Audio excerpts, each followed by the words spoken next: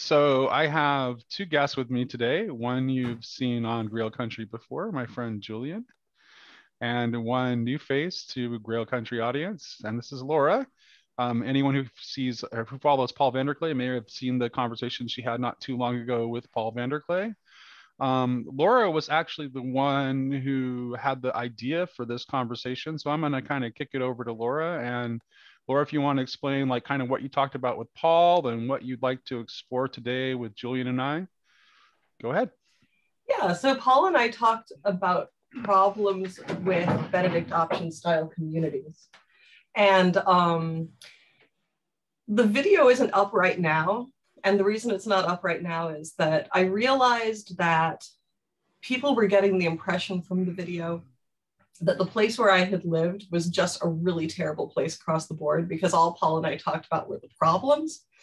And so then I was sensitive to the fact that people who lived there might see it and might be thinking, hey, we were nice to this lady. You know, now why is she dissing us on YouTube? Especially since, you know, they've been through some struggles and problems in recent years, and they might feel like I was kicking them while they were down. So that's why it's gone right now. But maybe if we have a good conversation here, and I manage to make some things more clear, then maybe we can unlock my conversation with Paul again and just link to this video, you know, like for more information. But, so yeah, I want to make it clear that it wasn't that the problem wasn't that it was a terrible place, and it's not that the people involved were bad people, but it's that there are certain endemic problems with these insular conservative Christian communities. One of them is, if it's a new project that a lot of people who just, you know, had standard suburban upbringings or whatever are getting involved with freely, then you have kind of a selection problem in that the people who are attracted to the project probably all have really similar personality profiles, very similar concerns. Maybe they're all reading the same websites and the same few books, you know, they're all kind of obsessed with the same few things.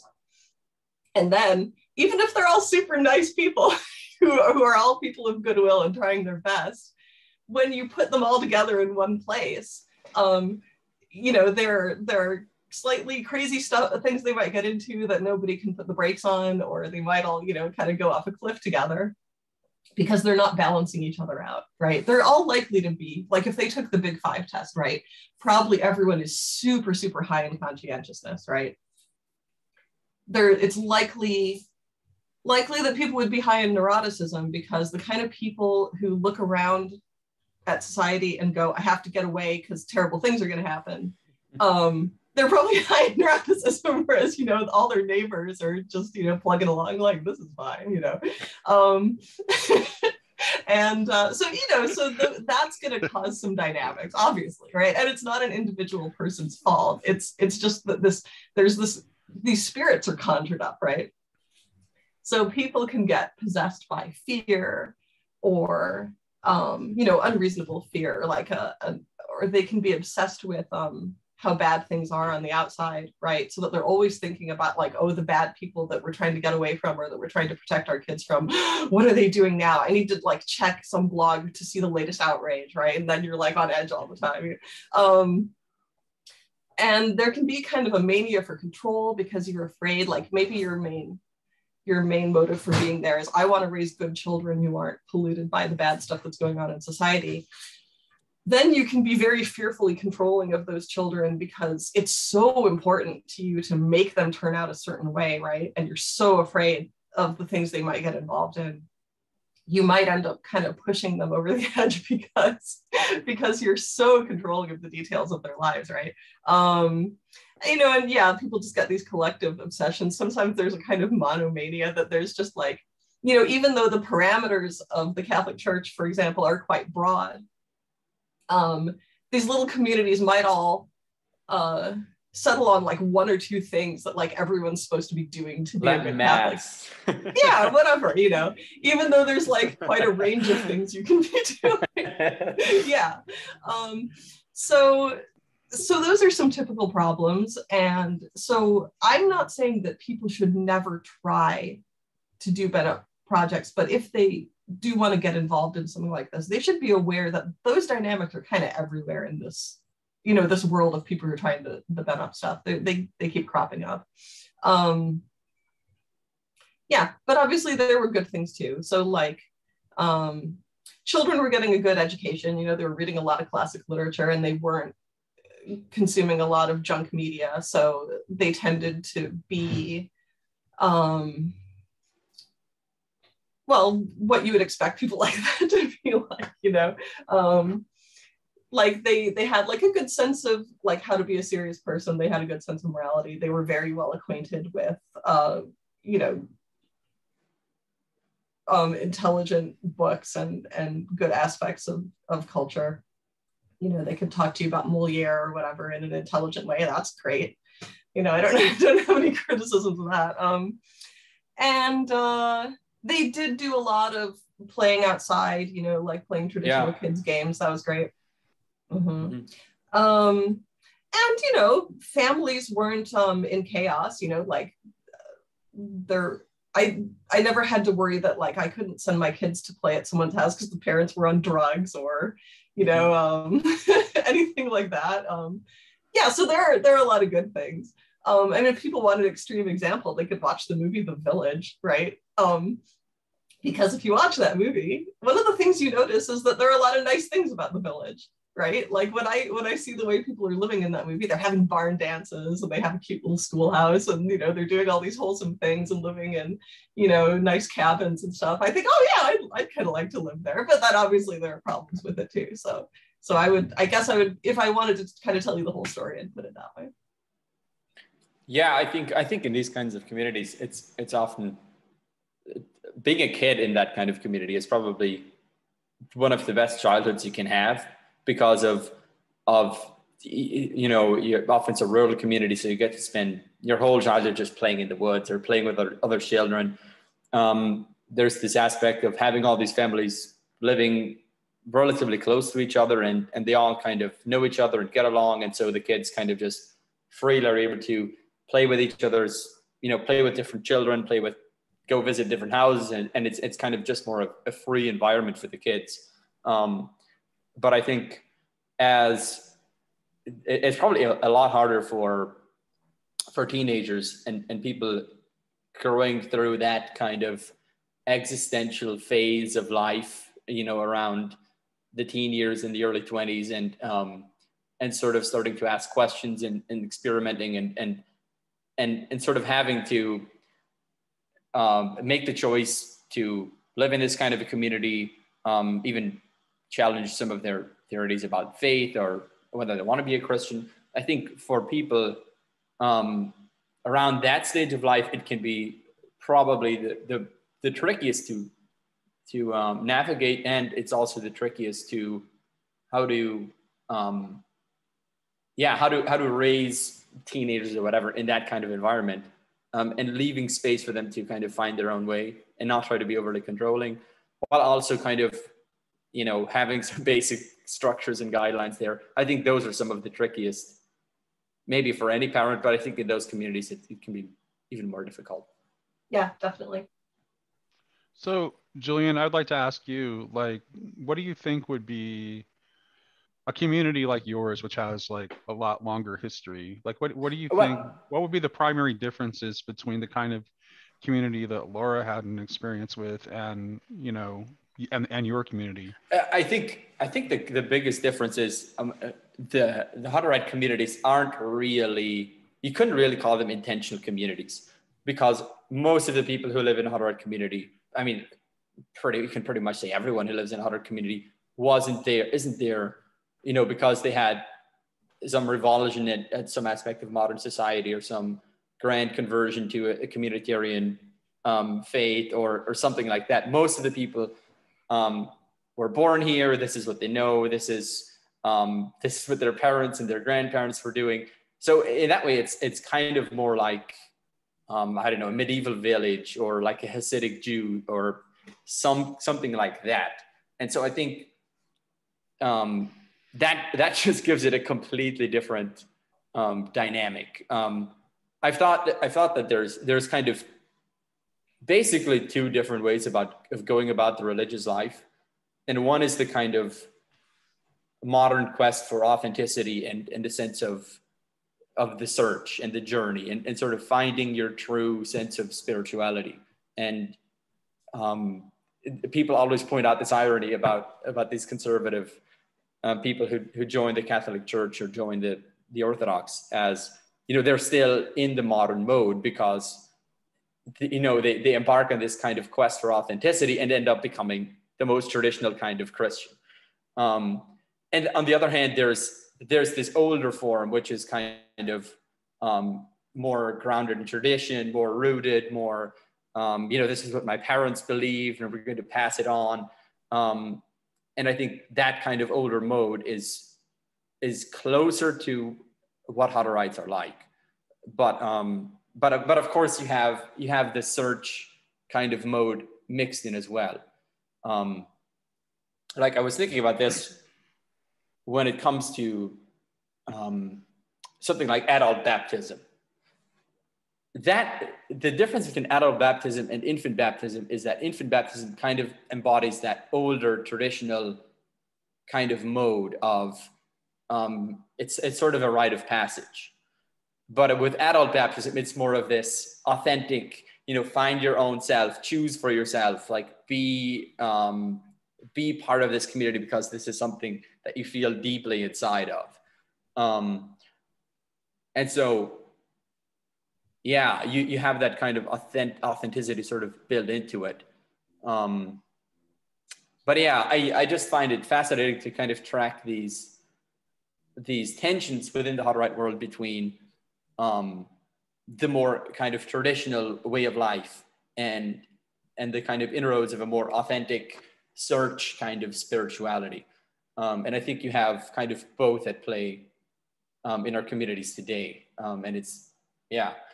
So I don't know. I think just the fact that Hutterites aren't really an intentional community probably is one of the main differences between the Hutterites and something like a Benedict adoption community. Well, they would have had to. That would have been the origin, though, right? So the question is, of course, it would have been. So the question is that do you think it's? Here's another interesting question for you, Julian. Do you think it's even possible for a group of modern people to begin the foundations of something that would have the kind of, lasting legacy of what your ancestors did?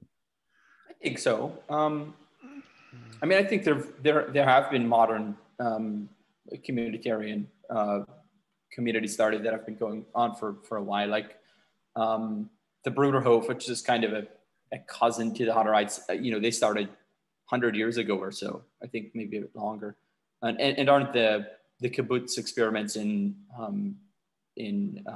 Israel also basically that old? So I think it can happen.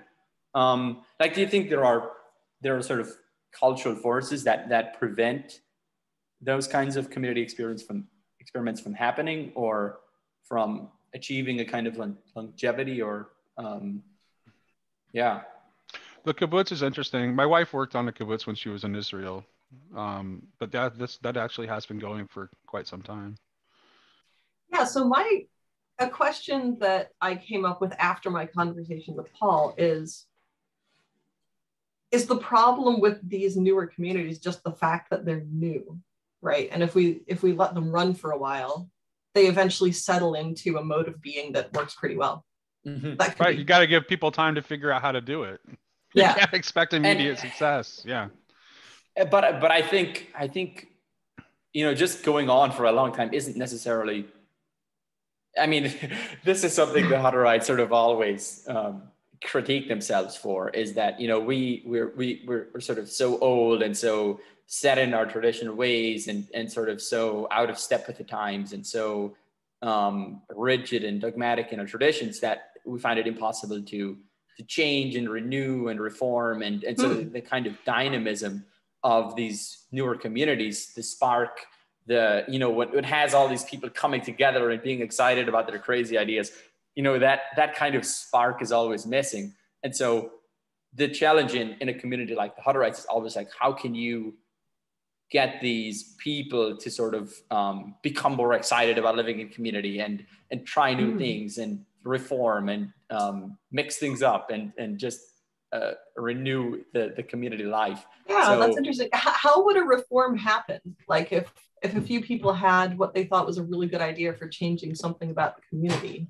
what would be their strategy for going about that? Oh man, like I suppose the same way to happen anywhere. Like, I mean, some reform that's happened in Hutterite communities has happened with increased education. So just having our own Hutterite teachers who went through university and are educating a new generation of students, like that produces a whole new group of people who think differently, who think outside of the box. I guess just having dynamic leaders, like having leaders in the community who have a different kind of vision, who have want to go in a different direction. And so it comes from the top. How it can happen from the bottom up, I guess just people starting things, like in my community, one thing I've done is start a community book club. And that's one way of getting people together and having these conversations. And and that's been a kind of source of renewal and other kind of small things like that. I don't know, I think probably similar to how one would go about renewing the Catholic Church or something like that, though at a much smaller scale. So I don't know. I was wondering, are the people you were in community with, were those like literally Benedict option people, or sort of like, were they reading Rod Dreher and the American Conservative and all of those? They were probably reading his blog, although back then, I'm not sure where he was blogging. He may not have been at the American Conservative yet. They were definitely reading a lot of Catholic blogs, right? Like I think a lot of people read Father Zolsdorf, if anyone knows who he is. That would be an example of the kind of blog people were reading. A lot of people read news sites of the World Net Daily type, right? That tell you a lot of stuff that, a lot of like New World Order things that you should be scared of, that kind of thing. One thing I've deeply enjoyed doing is getting acquainted with the kind of the inside, getting acquainted with the Catholic insider culture war and the dynamics between the traditionalists and the progressives in the church. I just find it so fascinating because you can kind of perfectly map it onto some of the dynamics in the Hutterite church, though. I mean, it's often felt to me that our arguments are so stupid, but when you hear about some of the things the Catholic traditionalists and progressives are arguing about, you're like, wow, we're not quite so bad. Right, that's interesting. Do you are beards important in your community? This is a silly question, but I'm just curious. In more conservative communities, they'd be more important. Do all the grown men in your community have a beard? Yeah, that's kind of the norm. Is when you get married, you're supposed to have a beard. Is there any disagreement over like whether you can trim it or how much? Well, I guess the trend today is having like these long hipster beards. So I guess some people show up with these really long hipster beards, and I guess people would just kind of make fun of them or say something like, you should trim that stupid beard already or something like that. But I wouldn't say, it all depends on like the more conservative or the less conservative communities. Like my community is definitely more on the quote unquote liberal side of the spectrum. So you are on the internet right now. So that's true. I'm on the internet on YouTube, so that is kind of a tell already. Yeah, so I had read this book years and years ago, Better Off by Eric Brendy. I read this in probably like, I don't know, 2006. And I just reread it. And this is a guy who lived in a conservative Mennonite or Amish. He never really specifies community somewhere in the United States, but he didn't want to dox them. So he didn't tell a lot of details about exactly what category they belong to. But one of the things they argued over was what you should do with your beard. Like he once came upon a group of men arguing about whether it's okay to trim your beard, right? Or do you just have to have the beard God gave you, in which case it's just going to grow to whatever it's meant to be, right? like Nate is going with right now. Yeah, I actually made a conscious decision. I had been like kind of trimming my beard like a little bit more, and I decided to let it go back to natural mode. Oh, that's interesting. So, it's doing some interesting stuff. Yeah, it's interesting. Now, Julian, it's interesting to me you brought up the whole hipster thing, and don't you think that I've had this beard way before hipsters were a thing? First of all, but second of all, like, don't you think that there's a certain aspect of what hipsterism is? Yeah, is a desire for tradition. Oh yeah, because definitely. You can see it in its aesthetics, right? It wants like handcrafted things and the beards and like it seems to be like a desire for tradition. Yeah. I mean, I think the current cultural moment makes Hutterites look a bit less weird than they would have maybe 30 years ago. Right. Yeah, I mean, if you look at pictures of Hutterite pastors from 30 or 50 years ago, they could pass for a hipster. I mean, they have these big beards, these little black hats, the whole suit thing. Like they could.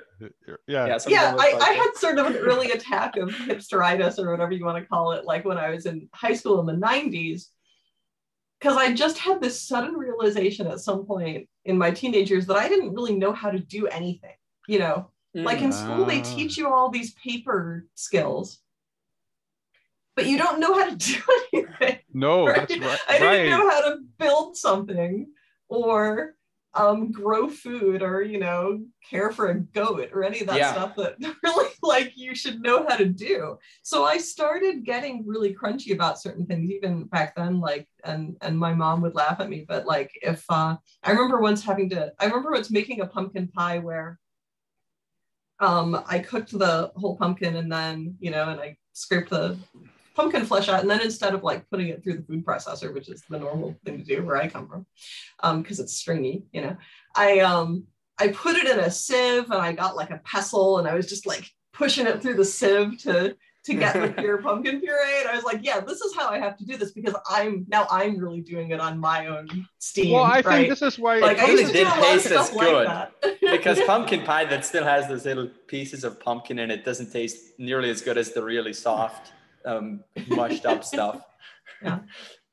But I think this is like, the whole foodie thing. I think that's part of what's going on there too, is like, it's a desire for things being done like more in accordance with tradition. That's like, that's an aspect of what's going on there. And I had the same thing growing up too, that you did, where it's like, it's because of our knowledge as information paradigm. And for me, cooking was the thing that it was easy. My grandfather who raised me was a chef. My granny was a great cook. So that's what I gravitated toward cooking. And I eventually did that professionally for a number of years. But yeah, I mean, it's like, until I learned to do that, there was nothing real. I didn't know how to do anything real. Like I mentioned before we started recording, it's like my greatest skill in life is something that is now useless in our age, which was that I was a font of trivia because I retain information easily, right? Okay. Now, speaking of the crunchy hipster stuff, like, let me tell you about an interesting tension that happens in the Hutterite community. So what we've been discussing about, like with the rules, like how far do you cut your beard? Do you wear suspenders? Do you wear the plaid shirts? Like, one thing that's happened in especially more liberal communities in the past, I don't know, few decades, is there's this decreased emphasis on these kinds of things. Like, people will say things like, well, we need to give people more freedom. Focusing on the externals is a form of a Pharisee, that's like being a Pharisee. And we need to focus on what really matters, on following Jesus and living life of community. So there's this kind of positive push to sort of get back to the essentials. But one thing I've noticed that comes as a kind of side effect of that is that this kind of crunchy stuff actually sort of falls to the wayside. So I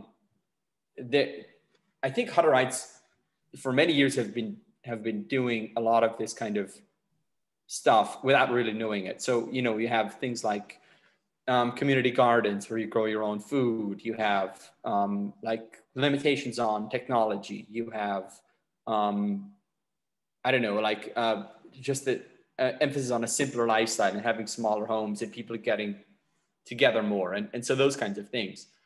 But I've noticed that one thing that happens in more quote unquote liberal communities is that there's this emphasis on this sort of individual's relationship to Jesus. So they'll say things like, well, all of this external stuff doesn't matter. What really matters is that you have a relationship with Jesus or something.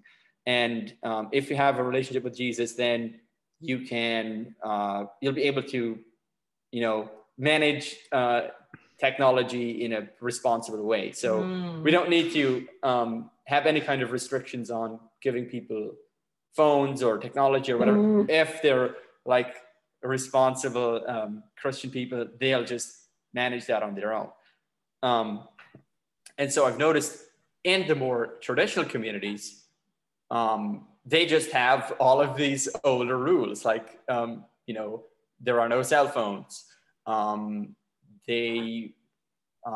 can come up with another example at the moment, but I've noticed that this kind of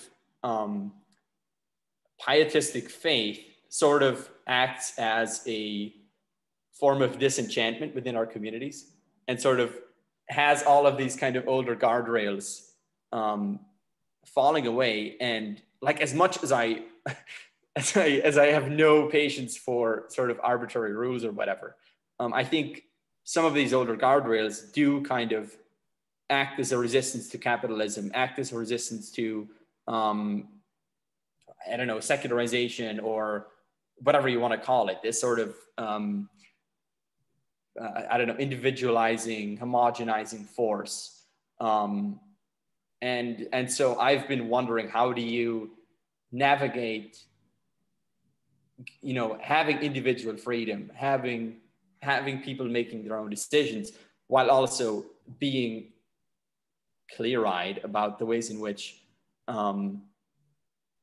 you kind of, something like technology isn't just something that the individual can kind of make its own decisions about. Because it's a sort of power, it has a certain force over you. It'll change you.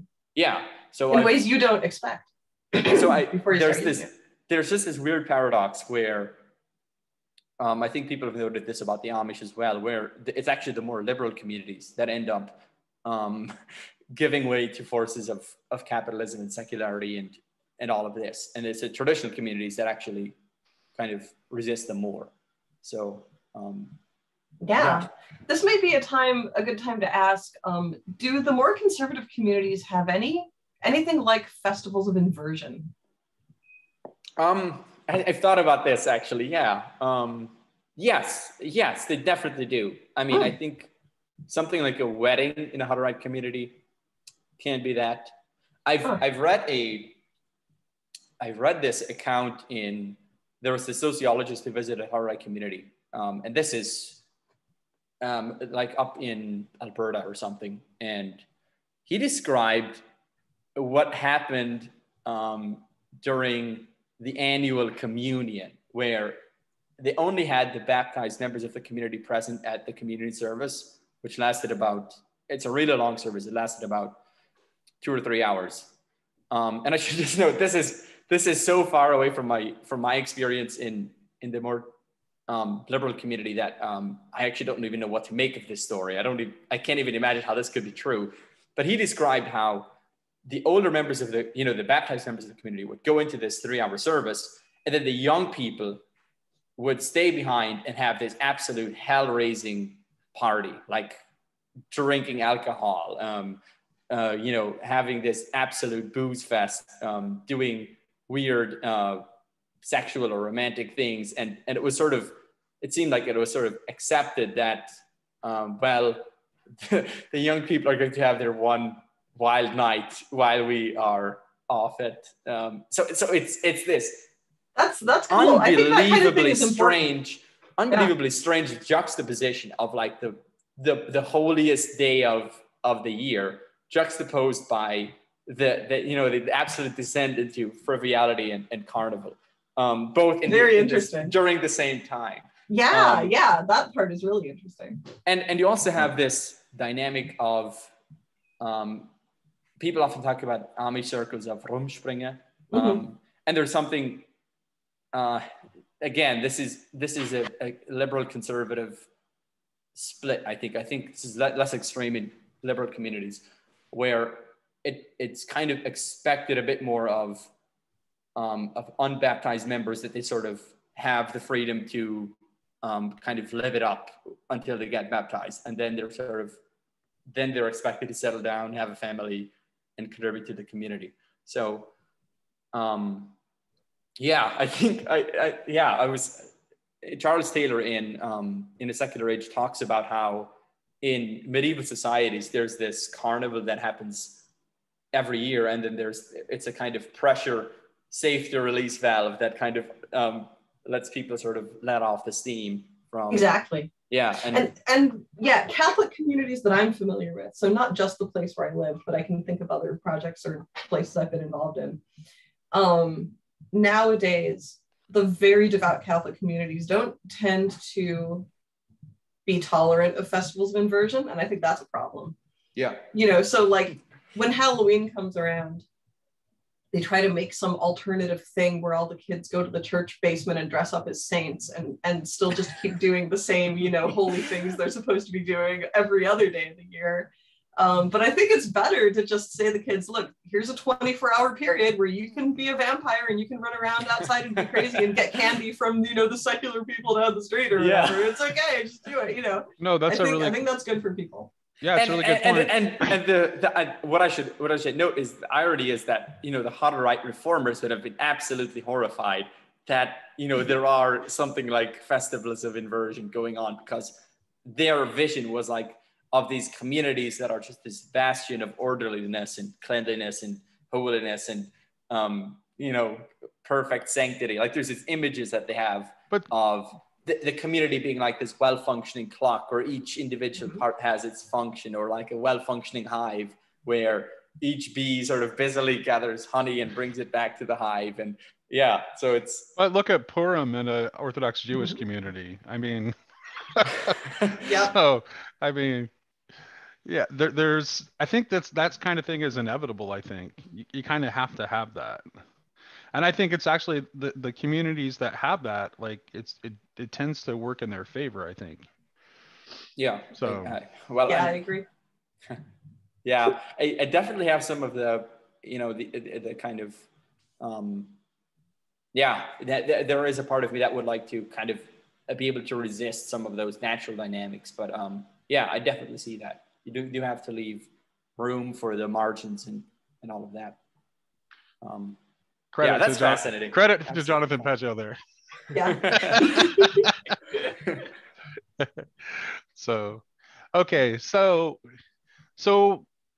you do think? Do you think it is possible for these kind of modern projects to kind of create these kind of communities to be successful? Then I think you kind of indicated you do think it is possible, Julian, but I just wanted to, can I just get a more unambiguous answer to that? Yeah, I think it is possible. I think going back to Rod Dreher and the Benedict option, one issue I had with the book was the fact that he was kind of presenting the Benedict option as a response to secularity or kind of modern dynamics or whatever. And I think community has to come from a more positive place. Like you have to be positively motivated for, you want to live in community as an expression of love of neighbor or love of God, or because I think this is the best way to live a radical, fulfilled Christian life, that this is the vision of human flourishing. I think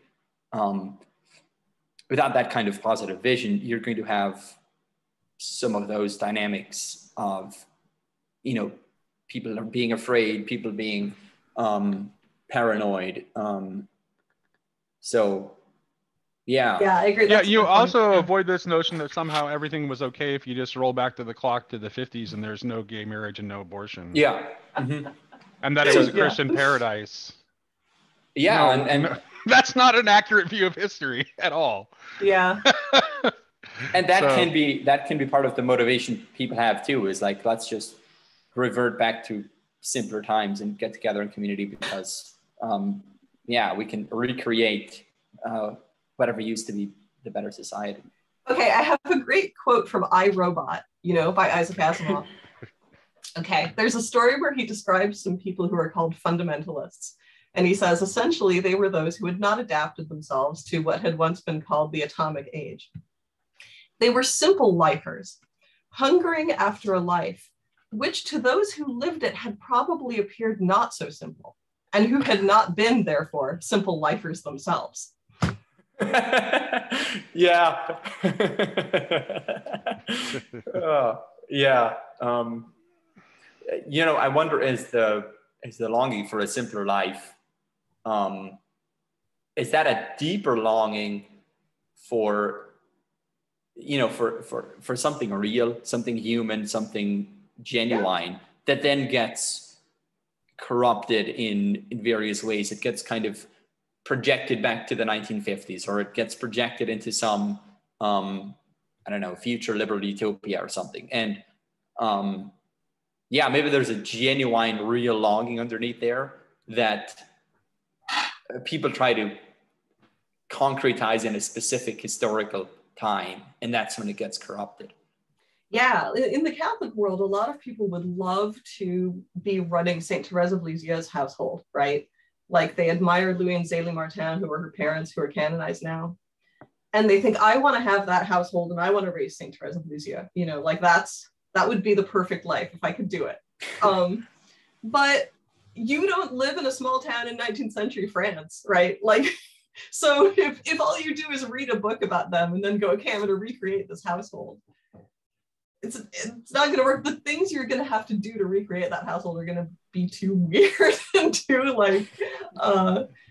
too rigid, right? Whereas for them, in terms of having a certain kind of household, just the fact that they lived in that village in 19th century France was doing a lot of the work for them, and they just happen to be very devout people.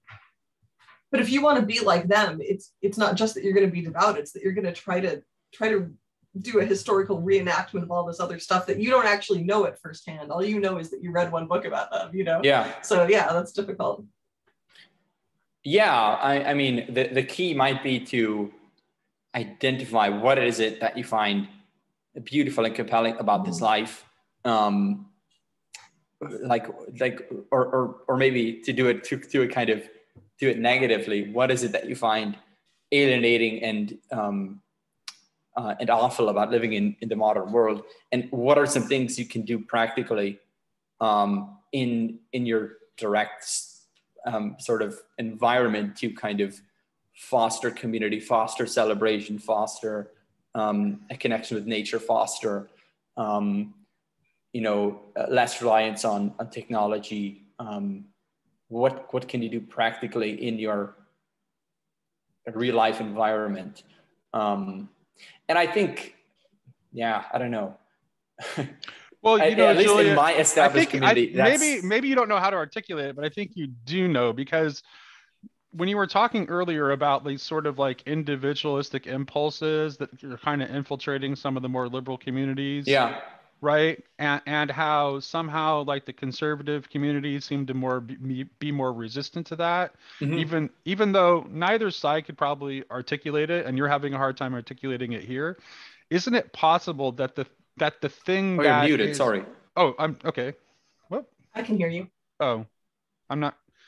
Laura can hear me. Can you hear me, Julian? Oh, there we go. Yeah. Okay. All right. But if it might. So the question I want to ask is that if the individualism itself isn't the cause. Well, I mean, the individualism. What is it? I mean, okay, I'll try to articulate more in trying to flesh out more what I see as the problem in these liberal communities. It's just that there's a loss of the social communal dimension of the faith, and people assume that they assume that a community is made up of a bunch of individuals that have like this heartfelt desire to be part of a community, and then all the magic happens from these individuals getting together, and they miss the systemic, the principalities and powers that are at play. They miss the fact that even if you have these wonderful individuals getting together, you're still going to have these forces of technology and individualism and secularity and all of this kind of stuff that's going to be sort of impinging on the community life and sort of driving this community apart and stopping it from living genuinely free lives, being able to. It'll be stopping them from being able to connect with nature. It'll stop them from being able to resist capitalism. It'll stop them from being able to, go down the line. All of these, whatever value you want to embody, it's going to kind of stop it. And so this focus on the individual misses the fact that we as a community have to do some practical things. We're going to have to make some hard decisions about how do we resist technology? How do we resist community? How are we going to, do farming? How are we going to do manufacturing? How are we going to build the architecture of our houses to foster community? How are we going to structure our communities so that we can live in a more natural environment, so that our children can enjoy, the air on the ground? And how can we, and so those kind of systemic things are just missing with this focus on the individual. But that said, like this individualism is the problem, but it's just not an option. I think I can just see it. So there's all of these tensions between the traditionalists and the progressives in all of these traditions. Like you have it in the Catholics, you have it in the Hutterites, and it's obvious for me, looking at some of the more conservative communities, that whatever they're doing, while I can in my more generous moments see some good side effects, it's obvious that we can't go back there and that what they're doing doesn't really work and isn't going to work, because they're not, the sort of rules they have in place aren't there in any kind of intentional way. They're not really intentional about, resisting capitalism or being more in tune with nature or being less consumeristic. It's sort of just this traditional way of life that doesn't really have any kind of intentional resistance. And so they're just sort of holding on to rules and traditions without really knowing why. Yeah, so you mean the problem of focusing on the rule itself rather than the larger thing that the rule is trying to keep you in tune with. Yeah. What is the positive vision you're trying to embody, and how can you work towards it as a community, as individuals? So how do you guys hash out these issues? Do you have meetings where the agenda is just all about like, let's check up on what exactly we should be doing and how? I would say most of these conversations happen informally. I don't. I wish we would be having more of these kinds of conversations at the highest levels of the church, but I don't think we are. I think we're talking more about discrete questions, like what do we do about this specific issue? And if you kind of step back, you can see why it is we're talking about this issue, as opposed to, and sort of see the deeper ramifications of going this way or that way. But I don't think, I don't think people are seeing these deeper dynamics at play. How are people chosen for leadership roles? The Holy Spirit picks them. Do you do lots? There's actually interesting. It's basically the community basically selects some candidates, and so that's the kind of human side, and then the candidates are put in a hat and randomly chosen. So there's a kind of so by human law. and spiritual dynamic there. Yeah, there's a process like that is described in this book too. Yeah. But I was struck by the way the Catholics chose. I was reading an account of Pope Francis' election, and I was struck by how they chose the Pope, and it was like the politics involved are just crazy. Yeah. Nate, do you have any thoughts on the question you asked me? Yeah. So I was actually trying to get a little bit deeper layer than that. What I'm suggesting is that the reason for that people are finding themselves longing to build these kinds of communities is a product of our individualism, because it's left us feeling isolated, and we want something more. And I would say, in defense of your more conservative communities, like their inability to, like, maybe they can't say exactly why. They maybe would not say that we're doing these things to defend against capitalism or, encroachment of secularity or whatever. I don't think you need to have an articulable reason, right? So like Orthodox Jews will like generally will say that, they won't try to rationalize like why they follow the law.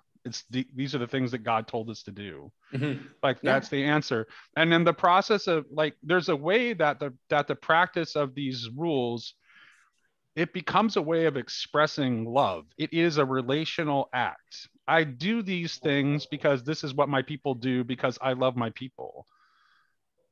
Mm-hmm. So there doesn't have to be a reason. There doesn't have to be a reason other than that. So it's actually like the modern, atomized, isolated individual who thinks that I have to have a reason to do this. I can't just do this because this is the thing that my people do. And from my perspective, like trying to sit here and sort of diagnose, on the one hand, the maladies of the Hutterite culture, and then the dynamics of living in the modern world, and then trying to kind of craft and intellectualize a response like that is absolutely exhausting to sort of try to navigate those tensions and kind of articulate what the best way forward is. Like that is paralyzing to try to sort of work it out intellectually.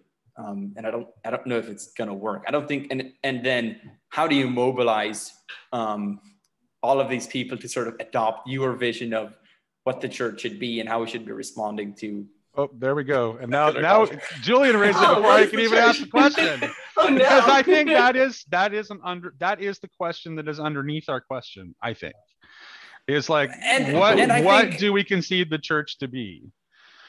And I think everyone has this problem. Like Nate, you're an intellectual guy. Laura, you're intellectually minded. Like you have your ideas. You see things wrong with the culture. You would like the church to be doing some things, but how do you, when you have it all worked out in your head, but how do you kind of make it happen in real life? Right. It's a very different thing. Yeah, and one of the conclusions I've come to is that it's much more important to pray and be charitable to your neighbors than it is to come up with some kind of perfect system for how everything should work. I sometimes believe that, but a lot of the time I don't. Yeah. Yes. Well, for me in my town, that's the answer I came up with. But I think you have a different thing going on. I think it's true. It's hard not to kind of go into the politics mode and try to change things and move things along and all of that kind of thing. Yeah. Well, Nate, what do you think the church is, since you're the one who wants to ask this question? I was actually going to bring up one more example. Okay, go ahead. Go for it. Of traditional versus liberal communities in the Hutterites. Like this is a recent example that I think crystallized some of the problems. So like everyone else in the world, the Hutterites had the same hullabaloo around COVID. So there were some communities that were more restrictive and had more travel restrictions and following guidelines, and other communities that were sort of just like the Wild West and doing whatever they want, and we're not going to follow the orders and we're going to resist and whatever. So we had a few months and maybe a whole year of kind of arguing amongst ourselves about how we should be responding to COVID, should we be taking the vaccine, blah, blah, blah, blah. Like there was there were colonies lined up on all kinds of different sides. And then here in Canada, we had the infamous trucker protest. And the trucker thing came at a kind of, it was sort of the breaking point of the conservatives who just were sort of completely fed up with the endless restrictions and seeming no end to, the restrictions around COVID. And what ended up happening is that a lot of Hutterites ended up participating in the protests. So people showed up with their trucks, people showed up with food, with signs, and just en masse decided to take part in the protest. And it was, for me, it was just such a surreal moment because I don't think there has ever been a situation where Hutterites have actually participated in protests. Like we've had traditionally been sort of had a sense of non-involvement in politics, non-involvement in protests. And now suddenly the whole Hutterite world was just sort of full on, all in on this protest. They're holding signs, they're participating in the march there. I think there are even some Hutterite trucks in Ottawa. So it was just such a surreal moment. And what kind of astonished me was not the politics of it. Like I completely understand the sentiment behind the trucker protest. Like I sympathize with it. I completely get the frustration. I get the need for protest. I'm glad they protested. But to have so many Hutterites just sort of en masse, without any thought, without any reflection, just decide to chuck the traditional Hutterite stance on participating in protests, participating in politics. I mean, we can definitely debate the merits of not participating in politics. Like, I'm not suggesting it's necessarily the best way to go, but to just have it in a kind of moment of emotion, just kind of thrown out the window, was absolutely surreal. And then in the response from church leaders, there was from the more liberal side of the church, there was no response saying, you know, traditionally this is what Hutterites have done, and now we've decided to change, or traditionally Hutterites have done this, and all you people shouldn't have participated in the protest. This is not what Hutterites do. There was none of that. There was even it seemed like people didn't even notice that anything had changed. And then, but on the other hand, from the conservative side, there was a letter that came out where the conservative leader said, traditionally Hutterites have not participated in protests, and all you guys shouldn't have done this, and this is not what we stand for, and get back to non-involvement, and so basically kind of condemning the whole thing. But it was just surreal to see that the conservative side was noticing that some radical shift had taken place, but the liberal side of the church was like, well, nothing to see here, guys. Nothing happened at all. And so that was a pretty, I felt like this was a kind of watershed moment that nobody noticed happening. Like, I think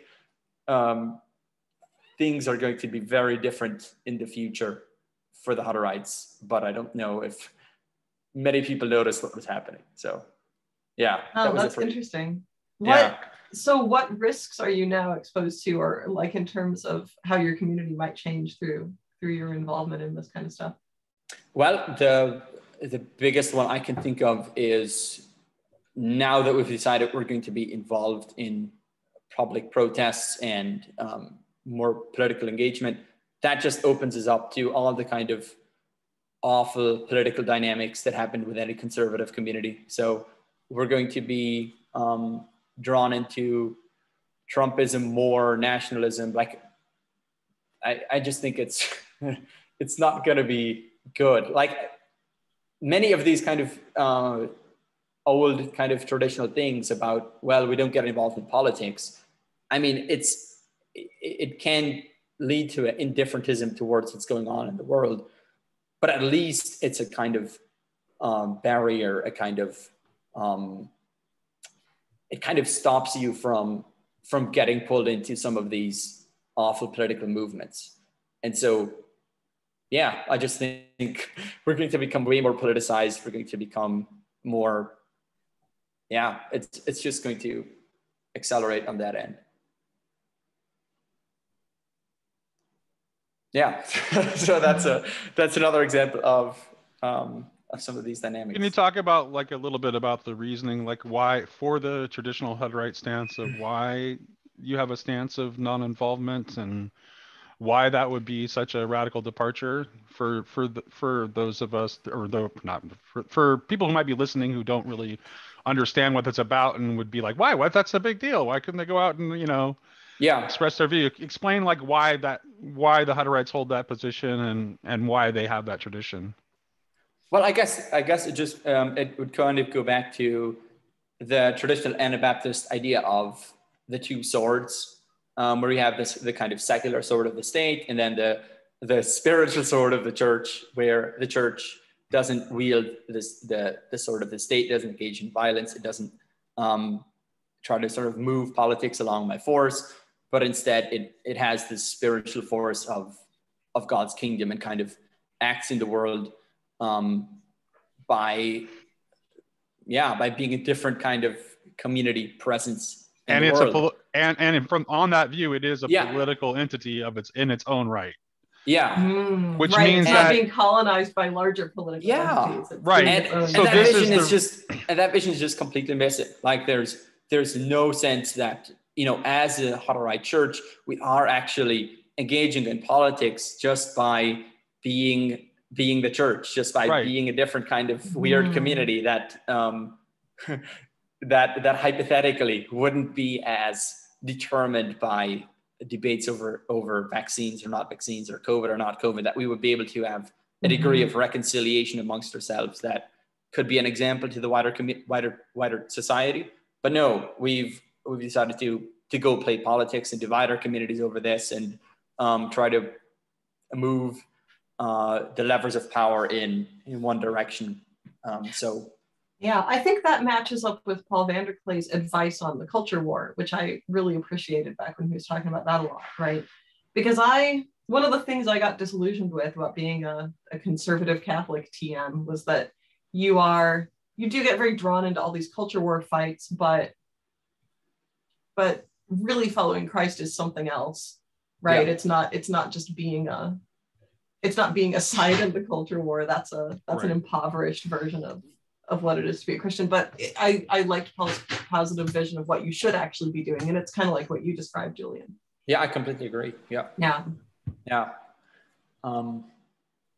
Why do you think this idea, okay, so the Hutterites, have to some extent, obviously, maybe that's breaking down now, but they've kept this idea of the church as an alternative polis alive, which seems to me to be kind of like obvious from the gospel of the kingdom. I don't really see how you can see that as any other way. And I'm open to being corrected on this, but it seems obvious to me that that's what Jesus is talking about. Yeah. Wouldn't call it a kingdom if it wasn't a political structure, but it's different. Here's the thing that's different about it, because unlike the traditional polis of the world, which has always been had a hostile relationship to the oikos, to the family, to the household, the what is envisioned by Christ becomes a family. Yeah, it's a spiritual family. Yeah. It is a spiritual family, and it is a political entity, and it's a political entity that's set apart from the political entities that are represented by Caesar. I've thought that you could boil the essence of the gospel down to God is love. And Nate, you might see where I'm going with this, but that kind of personalist essence that's embodied there, where you have God is literally love because he is this community of persons that is continually engaged in this active. God is this active self-giving love amongst the Father, the Son, and the Spirit. And one of the which makes God a perpetual mediation between unity and multiplicity. That too, yeah. And one of the early Hutterite writers has this really interesting defense of community of goods, where he grounds it in the Trinitarian act of self-giving. So the Father gives himself to the Son, and the Son gives himself to the Father and the Spirit. And just so the community, sort of in community of goods, each person sort of gives his entire self, and it's filled by the self-giving of the other. And so community kind of grows out of this grounded and grows out of this Trinitarian love, which takes root in a real way in the world. Which is what divine authority is, by the way. It can't be separated from that essence of God as love. Like that's which is why Jesus's passion is the ultimate display of authority, even though it appears to the eyes of the world to be weakness. Because it's the ultimate act of love. That's what makes it the supreme authority, the final authority. Because it's more real than the kind of political power games of the world. It's right. more, it's Because power is the root of idolatry. That's the move to grasp and take what would have been given as a gift. And I think talking about love here brings us back to some of the dynamics of how a community can go wrong. Because I think ultimately love has to be the foundation of life in community. Like it can't be fear, it can't be despair, it can't be some kind of enemy, and it has to be an outflow of Trinitarian love. It has to sort of be grounded in that spiritual life. Which we should probably emphasize that, Laura, you aren't saying that your Benedict adoption people are deficient in love or anything like that. No, I wouldn't suggest that either. They may very well, and who knows? I wish them I think what they're trying to do is a good thing, and I wish them only success. I really do. And here's what I wish. I wish the church would help, because I think the idea that laity can accomplish this, and I think this is moving forward what is going to have to be done because of what's happening in our world.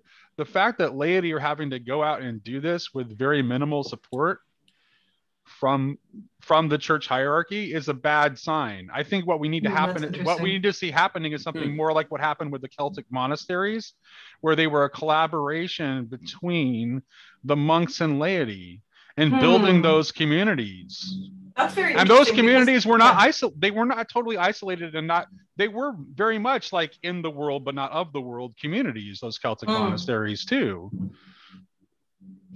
Yeah, and also we should emphasize that Rod Dreher, because this is a common mistake about the Benedict adoption, Rod Dreher is not telling people to flee from civilization and go live in the wilderness and make an isolated little community. I mean, you can do that. That would be one option.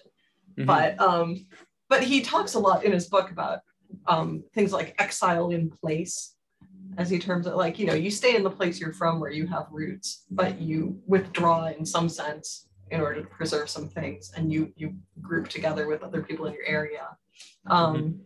And he talks about the importance of stability to the Benedictine monks, and he connects it to his sister, who, he wrote a whole book about his sister, but his sister was very connected in the area that they both grew up in, because she stayed there and he left, right? And she formed all these really deep connections with people that turned out to have a big impact on the community and on, her own life and her family and stuff. So he doesn't recommend that people necessarily leave the place that they're rooted in.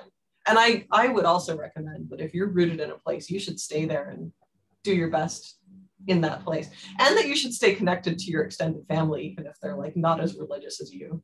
I mean, unless there's something horrible about your extended family that you can't interact with them at all, you should keep your connections to them. Partly because if what you're looking for is support in raising a family and stuff, even if they don't agree with you about everything, they're still going to support you more than people who are just living with you because they agree with you about stuff, right? Because, your mom is going to come and help you take care of your baby in a way that, like, you're a person who lives a couple streets over, who you're just in a sort of arrangement with, is going to help you, right? That other person would like to help you, but they're not your mom, And so I think I recommend staying where you are. I think also staying connected with your family, especially if you're joining like some radical family adoption community, that also helps to kind of break out of the groupthink of the community and help you to see some of the dynamics that are happening in a community that can be bad, and so sort of having a bit of distance that might be helpful there to sort of be able to kind of step back and see it from a different perspective while you're in it.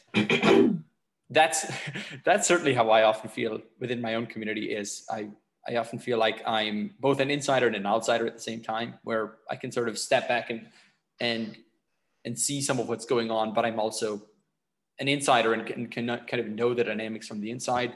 But it's a strange path to walk, to kind of be able to step back and step in simultaneously. Even that shift, like even that kind of modern stepping back, that's again a kind of genie you can't put back in the bottle. And what kind of keeps a lot of older communities together is the fact that all of them are insiders, and they have a kind of negative view of outsiders. And there's a kind of group dynamic that gets built up about, we're in and all you guys are out, and this is the best way to be, and all you guys out there are just stupid and immoral, which, I mean, that's a very inaccurate portrayal of Hunter rights or other traditional communities. But I think there is more of a kind of in-group dynamic that once you're able to sort of be in both worlds at the same time, once you're both, like most of us are, we're both secular and Christian at the same time. We're cross-pressured by the secular world. It's harder to have that all-in kind of dynamic. And I wonder, is that a good thing or a bad thing, or is it just reality? Like, what do you think? I think I'd say it's just reality. But yeah, probably just reality. Yeah. There has to be room for a margin, as we like to say in this part of the internet. And there has to be some ambiguity. You can't, like when Paul and I were talking about putting walls around things, right? And how high and how thick your walls have to be. And then there's the question of, what are you going to put a wall around? Because when I think of the various conservative Catholic projects I've seen, I think the ones that were more successful or had fewer problems were the ones where people were putting a wall around one pretty limited thing, not trying to put a wall around the lives of a large number of families, right? So like maybe they all started a school together in a major city somewhere, and the wall was around the school, right? Who can teach at the school? What books are in the school curriculum? What priests come to preach at the school masses? All that kind of stuff. That was super controlled. But then what the families who go to the school are doing on their own time is entirely their business, right? Mm-hmm.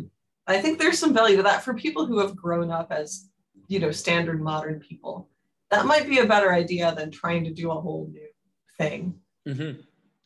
where the wall is around your whole town. Right. Yeah. And so the real trick might be, here's what I'm thinking. The real trick might be to build community where you are rather than to attempt to build a community like someplace else. Yeah. How can you nurture these good And things? that right. That means becoming a human being Right. and not merely an individual.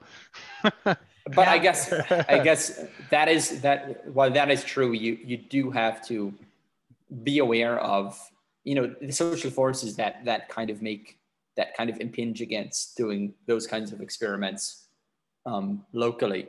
And there's just certain things you can do as a community that you can't do with your family or as an individual.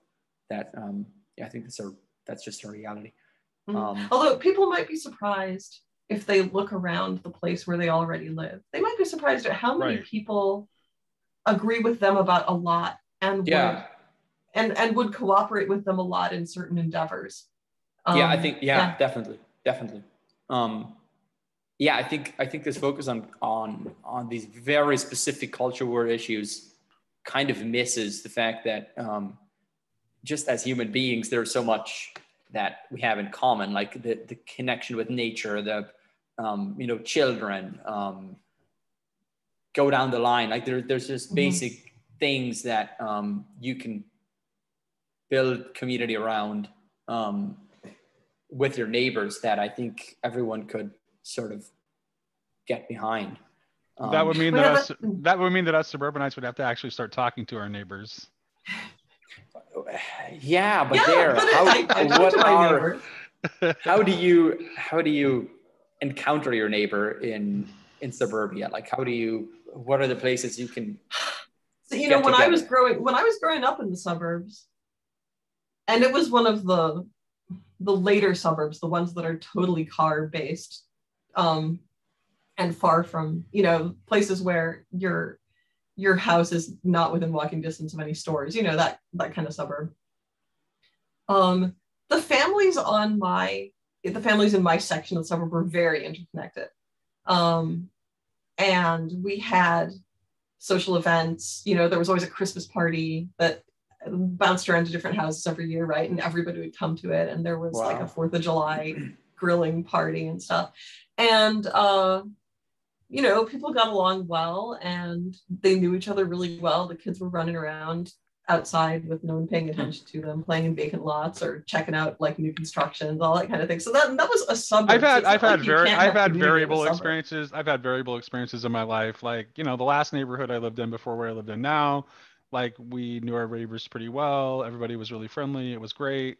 But then the neighborhood I live in now, it's just like people aren't really. It's hard. Yeah, it's hard. Yeah, but what's changed isn't that it's a suburb though, because like the neighborhood I grew up in, if you go there now, people don't know each other, right? And they don't interact much. So what changed? It wasn't just the neighborhood. It wasn't just the physical construction of the neighborhood. It was something that happened in people's minds that made. But not just like there's technological and social forces at play too.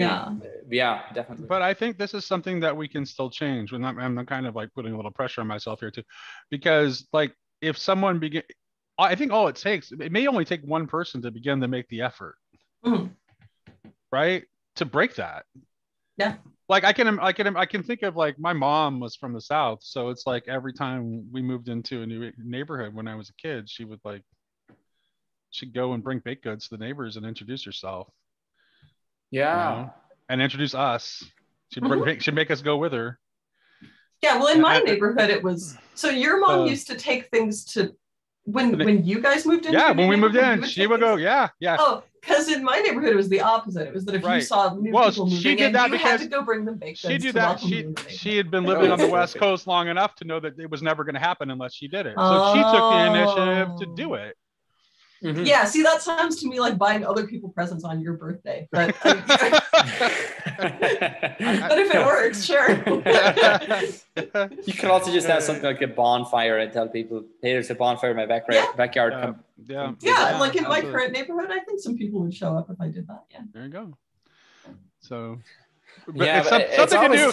So instead of complaining about it, this is like a practical thing that can be done. It's like, hey, why don't you actually make the effort to form a more of a sense of community in your neighborhood by being the one who is the catalyst for that. So I have tried to do that, and my experience in the current year has been that some people really appreciate it and some people think it's creepy. Yeah, right? yeah. I don't think anybody used to think it was creepy to try to get to know your neighbors, but now some people think that's creepy. Yep, that's true.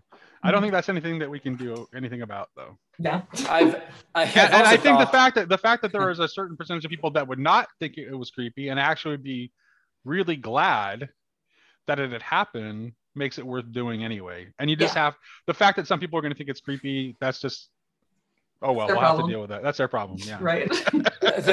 There's also a dynamic of just being a kind of intellectual guy. Like, for example, I would just rather spend a lot of my evenings at home reading a book instead of going to a bonfire or something.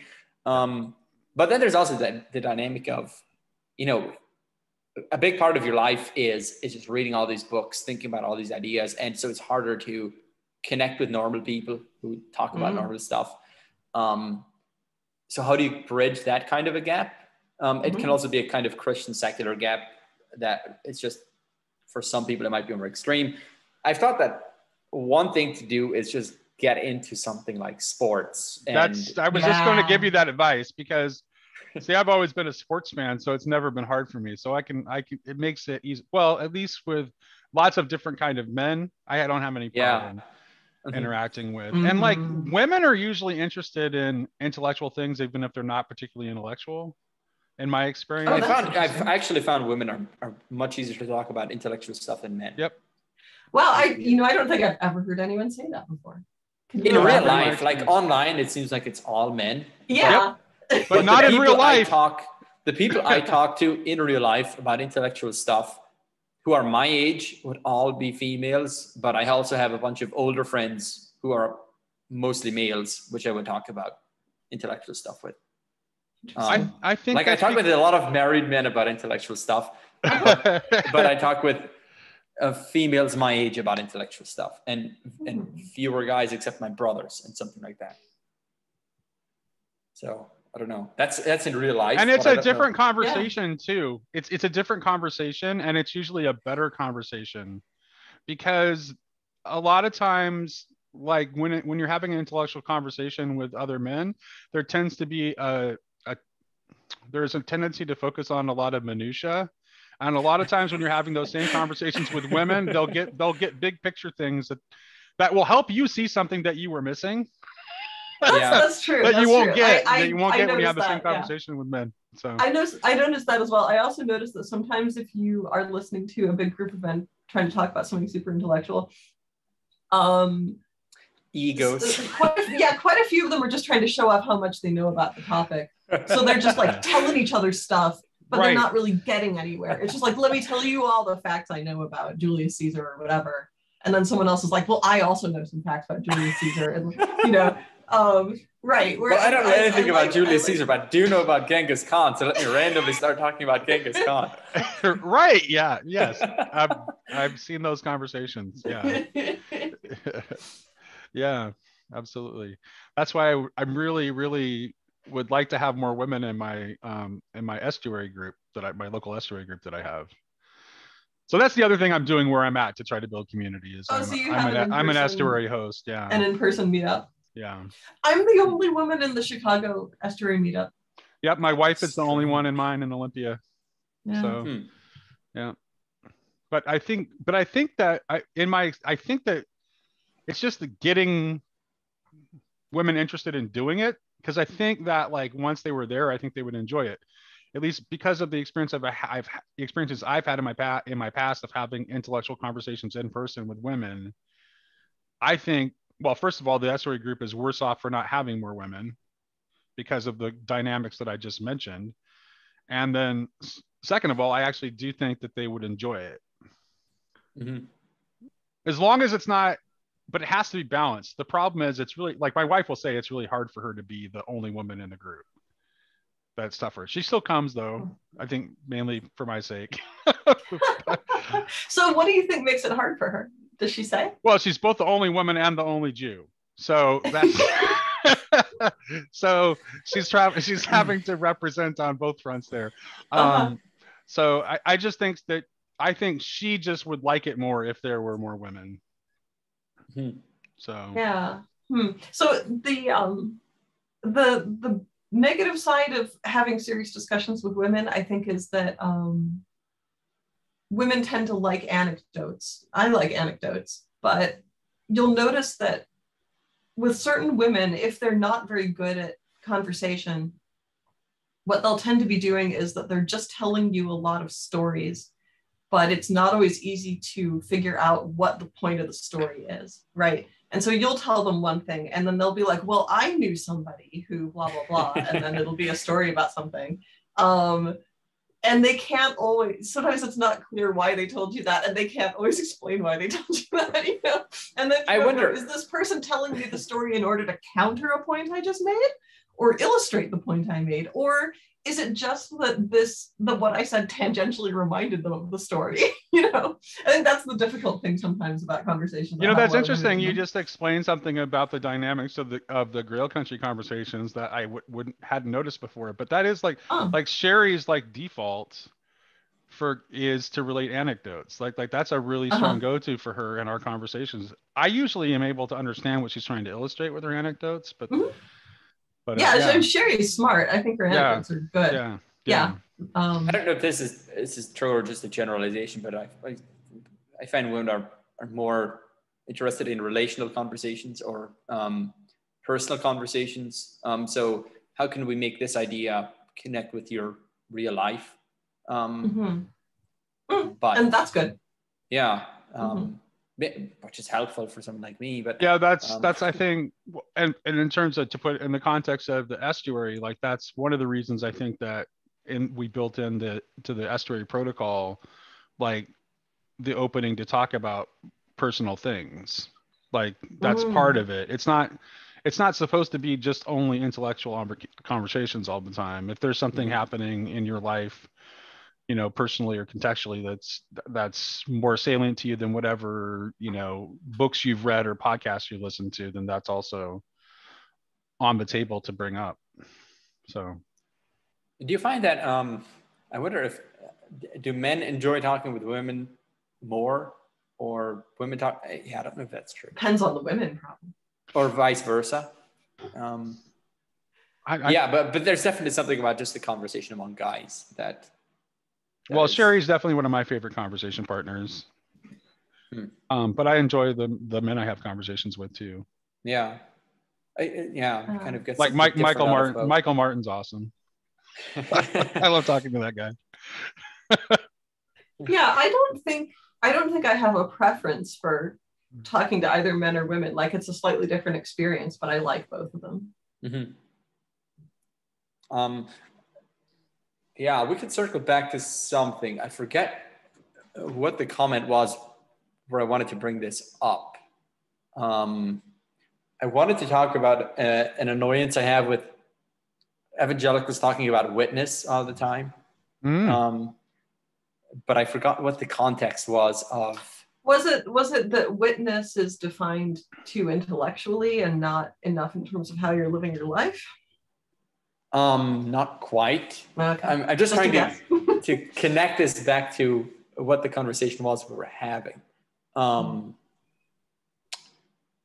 Yeah, I completely forgot it. Does it have to do with like the connection with martyrdom? Like in terms of the etymology of martyr? Oh well, that would probably be a different way that would be a more helpful way of thinking about it. But I just find that it seems like often when evangelicals, I don't know if this is the right word. I'm sorry, evangelicals. I don't mean to call you out like everyone else always is, but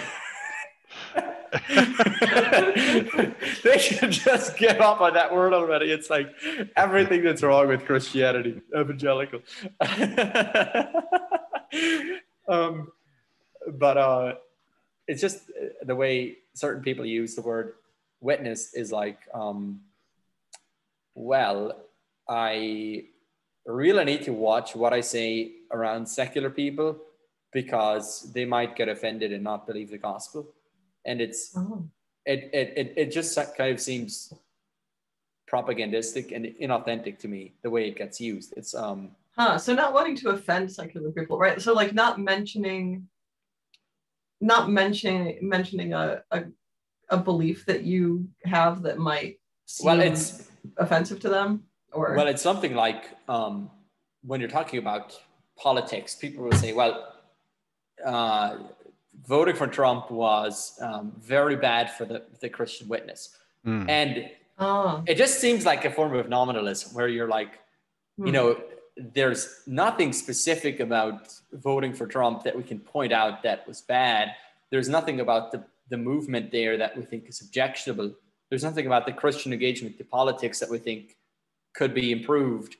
It's just these people over there might be offended by this, so we should probably play that down.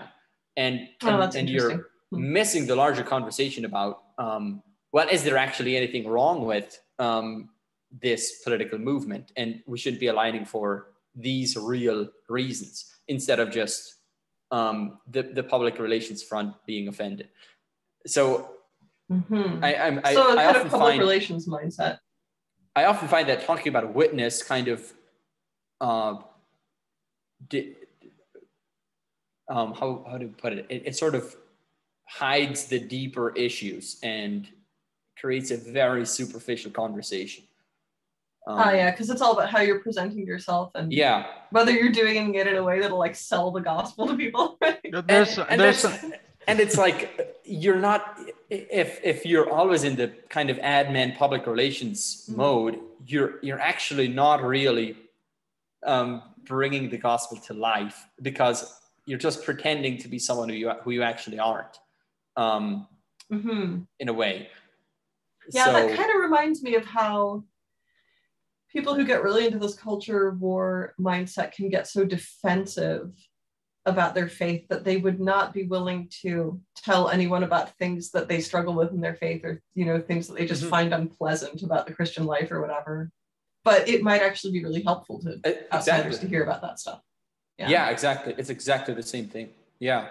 And I think the antidote to Paul and this corner is just the honesty of, okay, I believe this, but I actually also am cross-pressured by this, or I think this, but I also see the merit of that. And just the way Paul talks about his consciousness Congress, and how part of him is an atheist, part of him is a Christian, part of him is something else. I think that's such a helpful way of talking. Yeah, I agree. For me personally, this estuary environment has been much, much better spiritually than the super Catholic environment that I tried to be a part of before. And, you know, your mileage may vary. Some people might do great in the super Catholic environment, but in my life, the estuary has definitely been more helpful. Yeah, definitely. It's definitely done a lot for me too. I'm just trying to figure out what was my brain connecting witness with the conversation we're having about the Benedict option. I'm not sure. It had something to do with borders, and I can't remember. It was what you said just before we were talking about how a community needs to have either porous borders or just borders around certain things. Just putting walls around stuff, and how high and how porous can they be? Well, Paul is pessimistic about the idea of putting walls around anything these days, because he feels like the presence of the walls affects what goes on inside the walls in ways that might be negative, and it's futile because it's you're not going to succeed in keeping things out, or at least not, forever. I don't know. Yeah. But I guess we should let Paul say that himself, because I'm just trying to summarize his view there. Yeah, the internet has kind of just destroyed the borders around the traditional borders that Hutterites have set up too. If a bunch of families do all group together and like sign a contract that none of them are going to have the internet in their homes, then you can maintain a wall for a while. But how many people can really do that? Like I need the internet to make money. A lot of people do. So yeah, not feasible for a lot of people. You would like to be free from that dependence, I guess, but yeah, it's tough. Yeah. Mm-hmm. Yeah. And not everything about the internet is bad either. Yeah, that's true. That's true. Like most things. Yeah, that is one thing that triggers me a bit about some of the conversations around modernity in these circles is it just gets turned into like an unequivocally bad thing, as if modernity didn't bring all kinds of things we can affirm and can't really get rid of and are good and yeah. And they shaped and us. Ignores the dark side of tradition, which I think the exposure of the dark side of tradition is one of the things that Christianity did. Mm-hmm. Like that's like the passion of Christ exposes the dark side of tradition. Like especially if you think about it in Girardian terms, that's becomes particularly obvious, where it's like literally like exposes the the evil of the sacrificial the hidden sacrificial mechanism that makes the traditional world function. Mm-hmm. Yeah, Shirley Jackson's story, The Lottery, would be one of my go-tos for acquainting people with the dark side of tradition. Right. Right. I'm well acquainted with it. Right. Yeah, or like my parents, my parents both grew up in small towns in the United States, and my dad was born in 1933, my mom was born in 1938. And then I knew my grandparents as well, who were born in 1912 and 1915, something like that. So I'm very familiar with what small town life used to be like, and it was idyllic in some ways, and there were some things that were really great about it. But then once in a while you hear stories that make you think, "Wow, that was." I wouldn't want to live with that particular problem, So yeah. Right. Yeah. So in some ways, I wonder if maybe I'm crazy here. I'm wondering if in some ways, like obviously there's a dark aspect to what's going on, in modernity as well, but isn't the advance of modernity in some ways also represent somehow the drawing nearer of the kingdom, mm-hmm. which might be what's causing all these things to fall apart. Yeah, the only way out is through is one of the things people keep saying. Which means that our politics are just going to get worse and worse because that's what I'm expecting. Because our politics are not based on kingdom principles. So they're. I'm certainly not at this. I can't remember. I don't think I've ever thought that, there's a person I can vote for who will turn things around and make it all better. I don't expect that to happen at all. Yeah. Yeah. Well, if there and if there were, they'd be unelectable. Yeah. Right. Yeah. Right. I mean, they just would be. I'm gonna crucify him. I mean that the person who would be electable to who everybody thinks would turn everything around will end up being Antichrist. I mean, that's, So. And we don't like it when people turn everything around. Like we like our little rots, and the turning of the ages isn't very comfortable for most of us. So. Right. Yeah. I don't know. I feel like there's a lot left to discuss. Like what are some other communal dynamics we need to explore? Well, maybe I don't know how much longer we're going to talk, but I can say something that might sum up some of what I'm trying to tell people. Go for it. So again, from this book. So Eric Brendy, he lived with these Amish people for a while, and he was really inspired by their way of life. And he was Catholic. So he bought some land in the area where they lived. And he thought, maybe I can start a Catholic community that operates along similar lines to this community. And he only wrote one paragraph about that experiment in the book, but here it is. Okay, let's hear it. We left Boston for a few months and got involved in forming a rural neighborhood association, patterned after that of the Mennonites, with others who wished to regulate the use of technology. The project proved to be a brief but instructive last use of the land we had bought. We learned that in its early stages, a fledgling community is very fragile and requires the right blend of many ingredients, including personal outlooks. It presumes a certain level of psychological stability, If any ingredient is missing, the whole thing can quickly cave in. And thus, like a failed souffle, did this one. We sold the property, mourning the loss of our last tie to our original experiment. So that's all he says. But I think this one line, it presumes a certain level of psychological stability is doing a lot of work.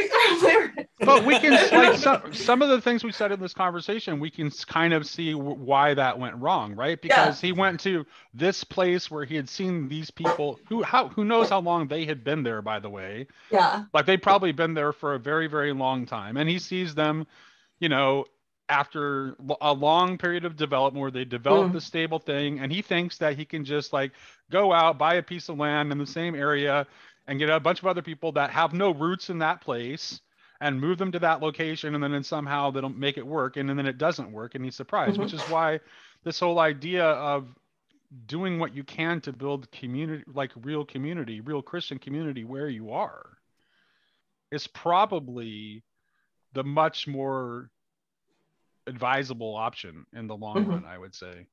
Yeah, I agree. Yeah. In your case, Julian, you were, I mean, it was ready made. It was just there for you. Congratulations. And I would say that's the other thing that I would say is that Christians who like feel like that they want to be a part of that, like, the other option is, rather than to go and try to create their own thing, which is a very individualistic sort of capitalist kind of thing. It's very entrepreneurial, individualistic, capitalistic, is to just go and find a community that already exists and has some history behind it and be a part of that community. Yeah. Right? Yeah. That puts new life into the existing community as well. Which I would say from a Catholic perspective, which means that laity should start to do more to collaborate with the work of the monasteries. Yeah, how to do that would be a whole discussion. But yeah. I didn't even think of it until this conversation.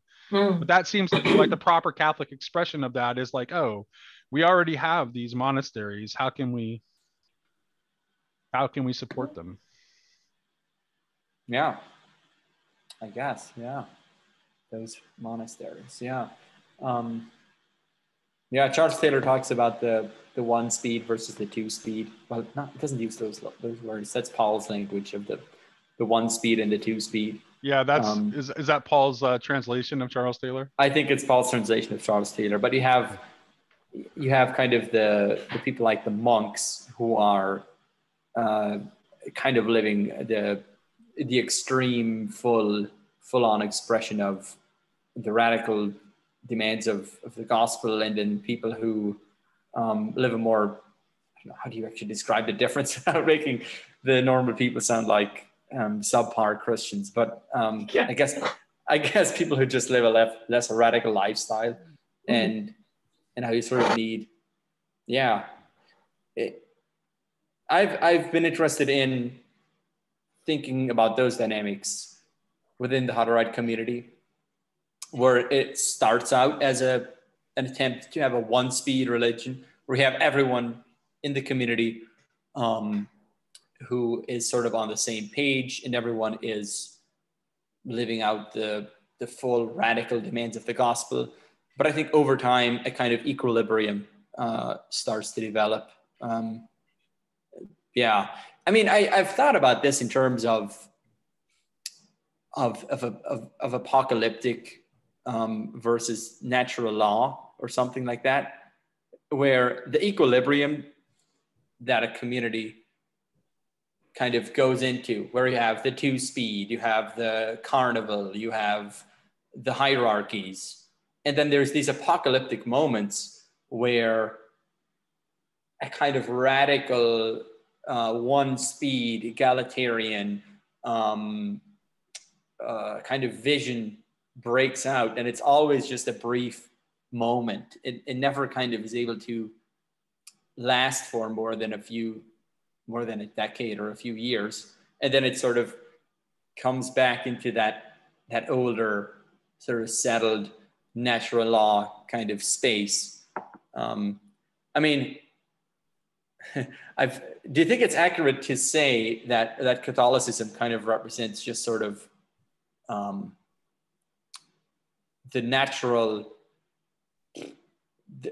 equilibrium, the kind of natural law, like what, given enough time, what kind of religion becomes without the apocalyptic breaking in. But I guess you do have the monasteries. I'd have to write that question down and think about it for a few days before answering it. Yeah.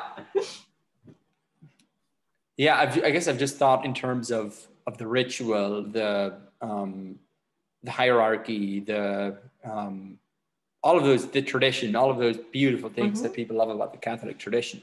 I think that is sort of what a apocalyptic religion develops into, given enough time. Yeah, what do you think? That makes a certain kind of sense to me. Yeah. But I guess the irony is that it doesn't seem possible to have an established church or that doesn't kind of come back into that older mode.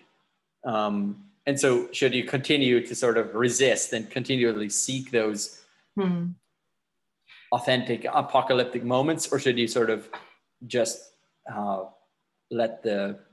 embrace the tradition, embrace the natural law? Well, to some extent there you can have both, because something that Catholics are accustomed to is this tension between the institutional church and the spirit-filled things that can happen, in the life of the church, right? The institutional church has a certain rigidity or bureaucratic quality, right?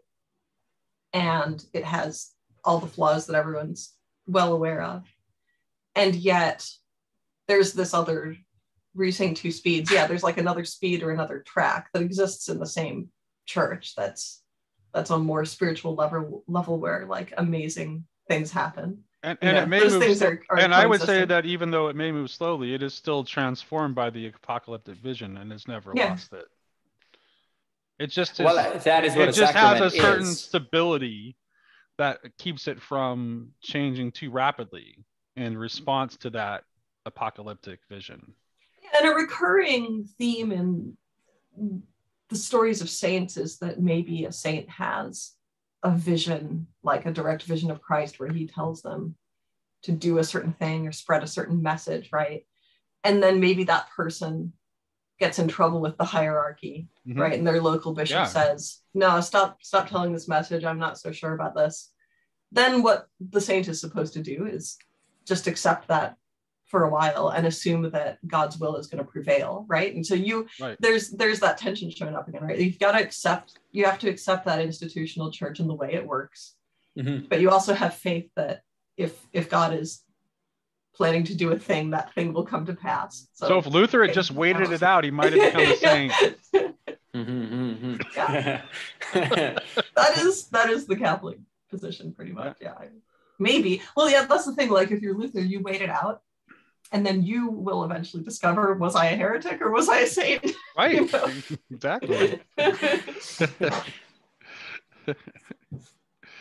But someone else will tell you. It's kind of like how Peterson says, your identity is something that you negotiate with other people.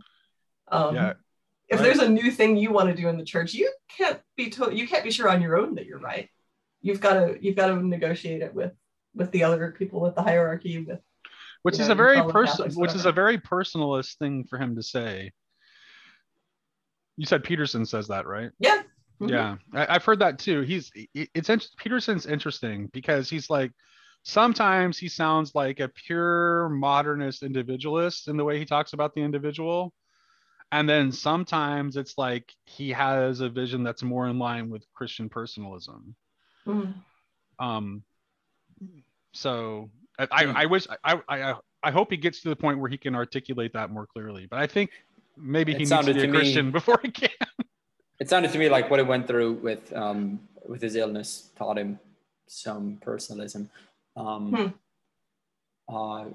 Yeah, I definitely feel the apocalyptic traditional tension in my own life. Like there are times where I can really see some of what we talked about today, like some of these traditions and the value and the goodness there. And there's other times where you're just hoping for this apocalyptic moment, which will just sweep away this entire godforsaken tradition once and for all, and just return us to this barren landscape. We just have to figure it out for ourselves.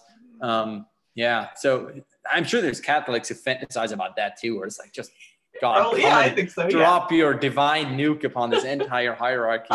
Yeah, for sure. But yeah. Have you read David Bentley Hart's recent book, Tradition and Apocalypse? I haven't. No. Okay, no. You might want to read it based on since you're kind of talking in that vein. David's primary thesis in that book is that the proper way to read the tradition is through apocalypse, because you have to see the telos of a thing. You have to see the telos of the tradition in order to understand the tradition, and you can only know the telos by looking at its apocalyptic mode, through the apocalyptic mode. It's something slightly different, but probably related. Yeah, I was thinking when I saw the title of that book that was something I would probably be interested in, but I haven't checked it out yet. Yeah. It's a pretty quick read. It's not. I think it's like less than 200 pages. Can I read you something from the dust jacket of his translation of the New Testament? If I just run over and get it. Yeah, absolutely. I think I have one. I have a copy behind me too. Is it the white book? No.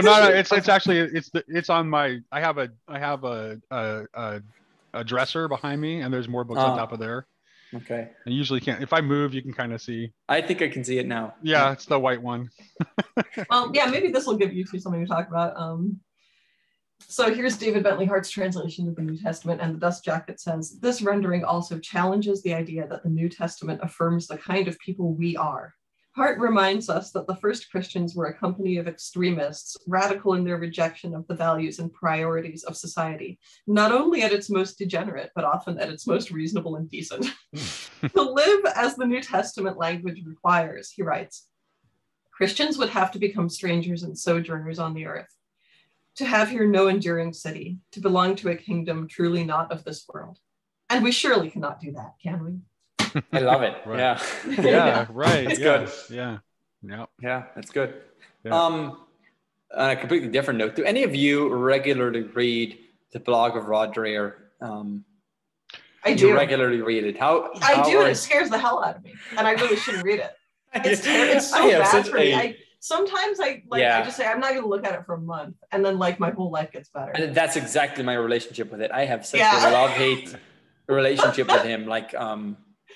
I think part of the reason I keep reading him is that I don't know of any other place where you can go and get that kind of cultural analysis alongside, philosophical stuff and theological stuff. It just has that's true. There's no one else quite like him. Yeah. Fascinating mixture. And then he brings his personality into it in a way that can be absolutely bizarre sometimes.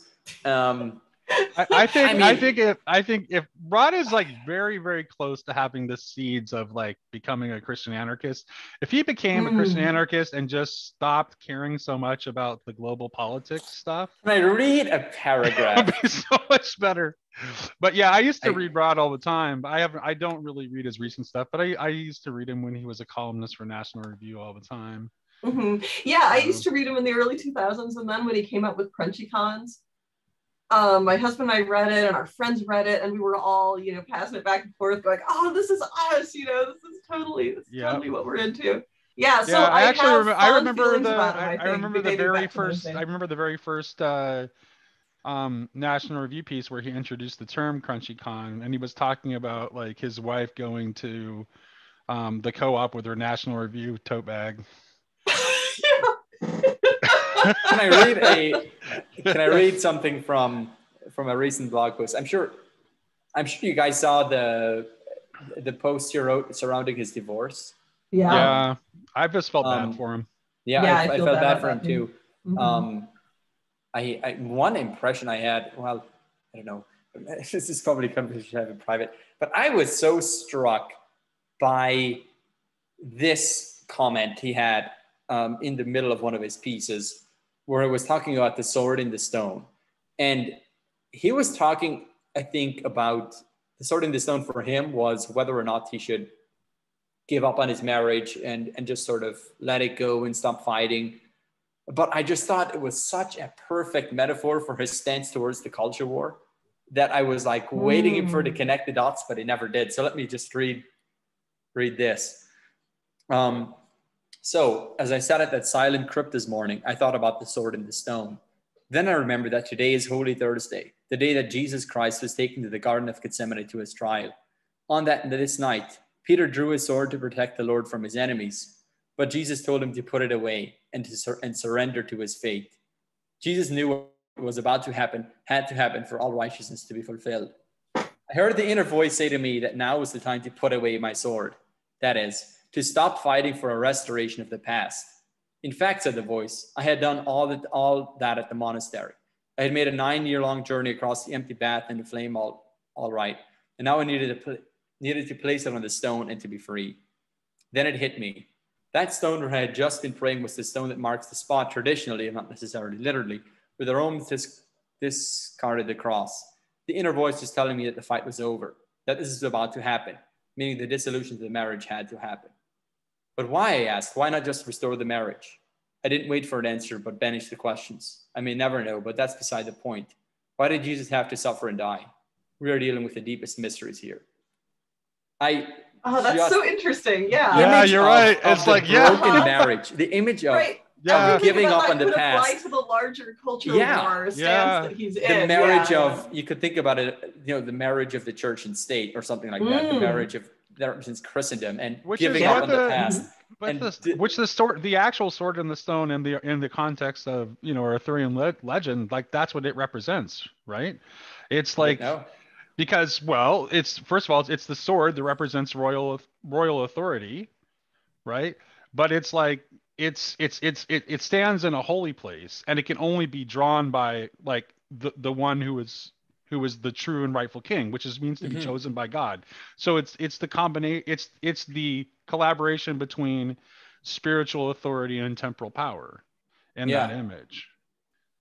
But I just found that image there so interesting. Like I was wondering, is he going to connect the dots here? Is his tone going to radically change in his future blog posts? But he has so many of the right pieces. I just don't. Yeah, I don't really.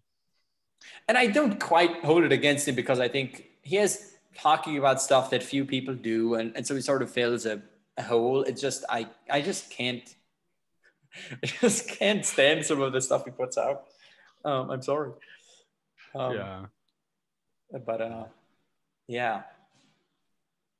I think he's just an extremely emotional person. Like he seems to be giving us what immediately goes through his head when he reads a headline and just sort of sits down and types 20,000 word blog posts. Maybe. Well, it'll be really interesting to see how he evolves from here. Yeah. He's been talking more about it in his recent blog posts about even some of the his sister Ruth stuff. Apparently, I didn't realize it, but apparently there was some ugly stuff in his family. Yeah, he alludes to it. Has never been resolved. I'm not sure what it is. Yeah. Well, maybe while we're talking about internet people, I can put in a plug for a person who I think is doing a really good job in the Catholic world right now, which is Larry Chapp. Have you ever heard of him? I'll look him up. I think it was Larry Chapp, CHAPP. He has a blog called Gaudium et Spes 22. Okay. Yeah, so read some of his blog posts. I highly recommend him as a person who's thinking about Catholicism in the modern world and doing a really great job. All right. Okay, good. Yeah, but I should probably split because it's been Me too. Yep. 2 hours. We have reached our agreed upon time. I think it was a great conversation. I'd like to talk to either one of you again at sometime in the future. And thanks for the conversation today. All right. Thanks, I really enjoyed Julian. this. Yeah. Great. See you. Thank you. Bye-bye.